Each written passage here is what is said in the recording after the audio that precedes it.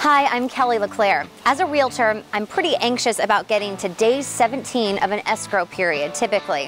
Why is that? Well, day 17 is normally when all contingencies are lifted, and that means that most likely the deal is going to close. Now, contingencies are legitimate reasons for either side to back out of the current deal. So an offer has been accepted, but there are certain things that are still contingent upon everything closing.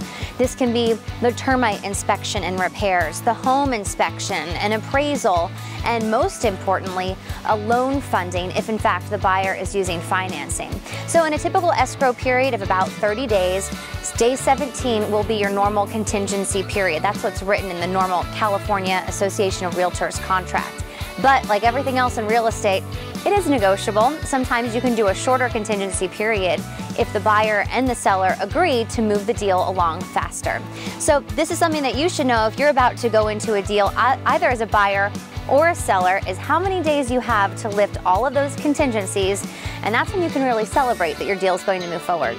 I'm Kelly LeClair. Thanks for watching the latest episode of LeClair Real Estate Reels.